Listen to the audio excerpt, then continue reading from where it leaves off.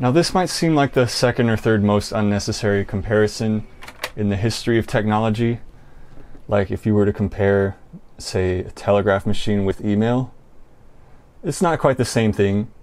I mean, we're kind of comparing apples to oranges in this case, but we're more so comparing like grapefruits to persimmons. They're two different tastes for two different occasions, but they're both fruits, if that makes any sense. Anyways, here's a backstory. This is my first Sony. It's actually my second Sony, but between you and me, it's my first one since it's the only one I still have. And I've been using this as my primary music source for when I ride my bike for the past 10 years at least. And it's lasted this long. I found this at a rummage sale in a whole bag of stuff for $1, so it's probably the best bang for your buck ever. Now, I've had to do some modifications to repair it. First of all, I added a headphone jack because it didn't come with one. Second of all, the original volume dial broke off, so I wired a new one right up top. But other than that, it's been pretty solid. I'm not gonna lie. So we'll just get into the comparison right off the bat, and then I'll ramble on about why cassettes are so awesome at the end. So, what's so great about the cassette player? It has real buttons and real knobs. There's nothing easier than just hitting play and having it play. And you can actually see which button is which on the Bluetooth speaker. Look at that. You can hardly tell them apart. And like, it's instant. You press play and it plays. This, you gotta turn it on. You gotta hold it for 5 seconds. You gotta get your Bluetooth device. You gotta sync that. You have to wait for it to sync. You have to open up VLC media player. And then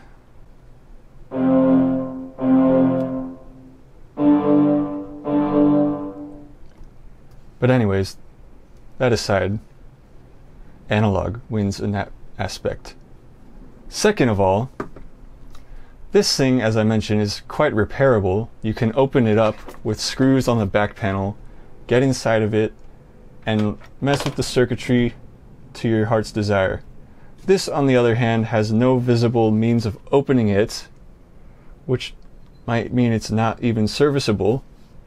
It's one of those new electronics where it's permanently sealed, which might be waterproof actually. What I'm getting at is this thing lasted me 10 plus years. We'll come back in 10 years and see how this is doing. Alright, next is you can put any C batteries in here. I invested in some rechargeable ones years ago, which were well worth it. Whereas this one, the battery is built in, and as I just mentioned, you can't service it yourself.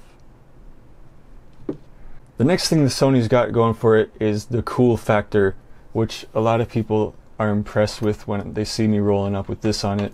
For obvious reasons, it stands out quite a bit. It's really awesome. I'm not gonna lie, I love it.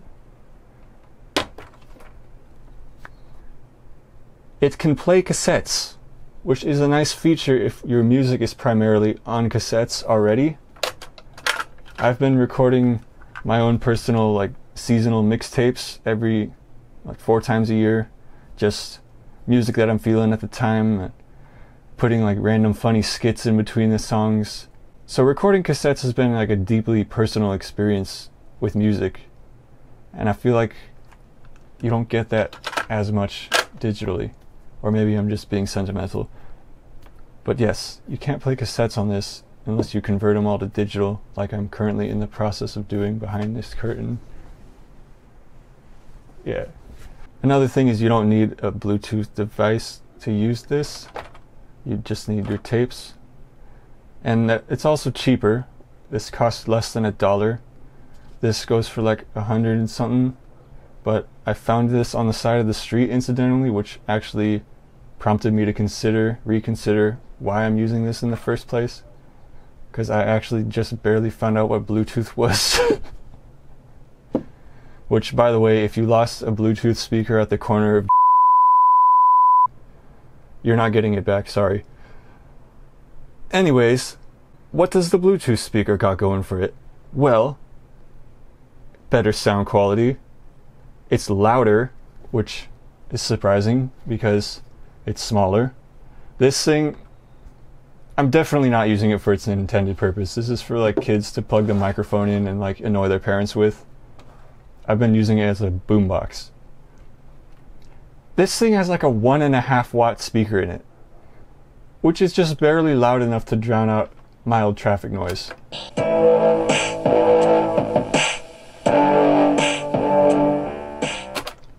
It starts clipping like right as it's getting loud. So this thing you can annoy the neighbors with this.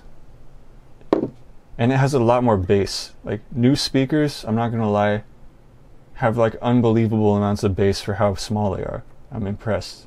Like as much as an apologist I am for old technology, like you gotta admit when they did something right. The other advantage of the Bluetooth speaker is it looks like squashy grapefruit. Like, it's the squashy speaker. I don't know if that's an advantage to anyone else, but who cares? Thirdly, or whatever number we're on, it has no moving parts. So in theory this will last longer than this, right?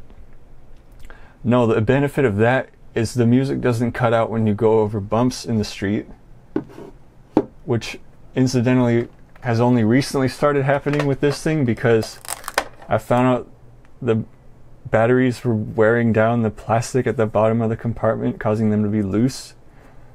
So I added some tape to secure them in better, and I think it's working. Oh yeah, I also had to put some Velcro on the battery strap because that thing it stopped clipping in years ago. Nextly, it doesn't get cell phone tower interference, which is a strange phenomenon I've noticed with the cassette player. Is certain cell phone towers will cause a distortion in the speaker.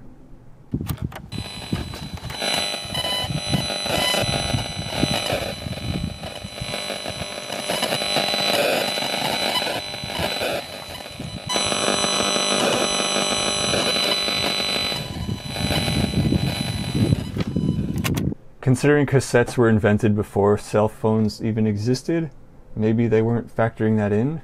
The next point is it doesn't take forever to rewind stuff with the digital music. You just hit one button and it's easy to search stuff. You don't have to wait for it, obviously.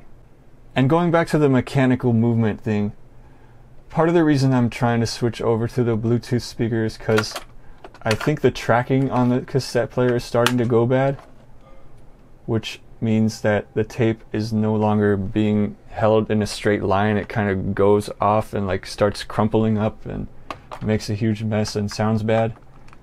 But only on certain tapes so far. It probably has to do with the roller wheel being so worn down.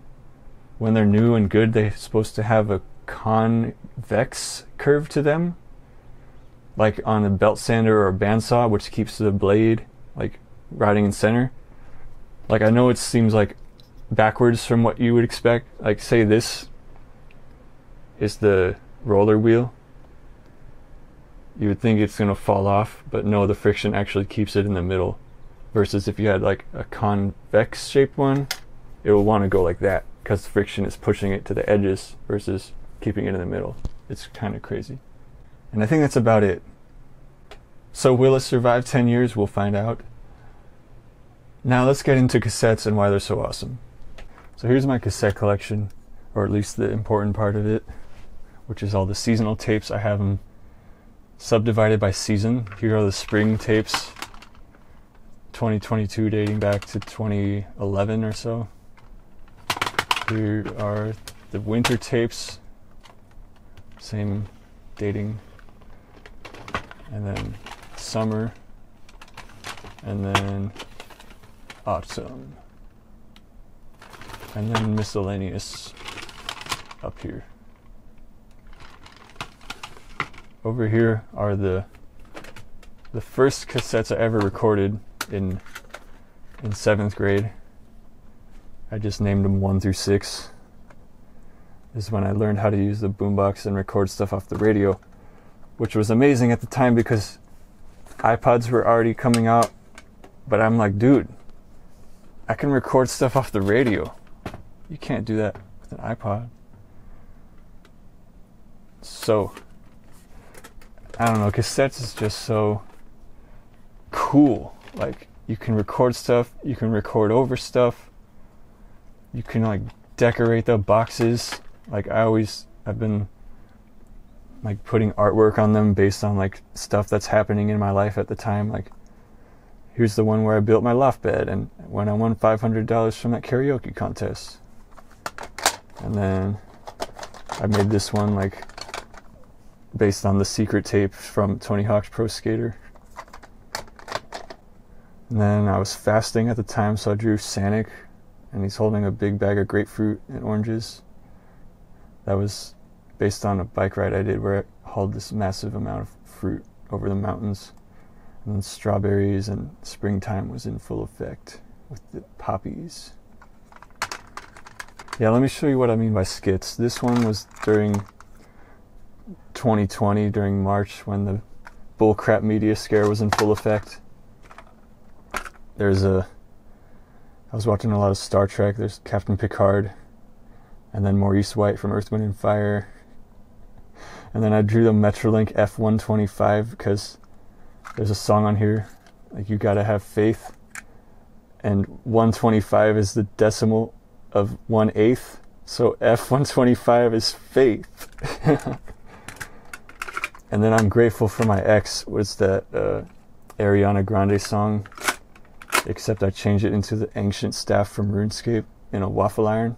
Because I was eating lots of waffles at the time and watching spiritual stuff on YouTube. So I'm like, dude, I'm the Golden Age Waffle Sage. That's my code name. Anyways, where's that skit? This skit pretty much typifies my point of view at the time. It's a combination of 3 different audio sources. Let me hook the mic up to it.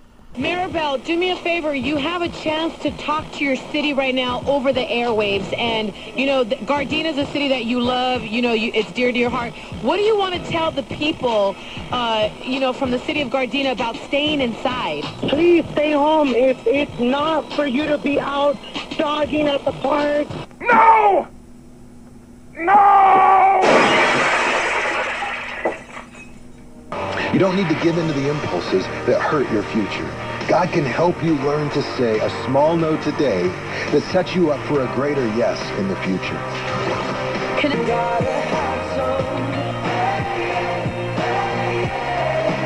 So if you say a big no, you get an even bigger yes, right?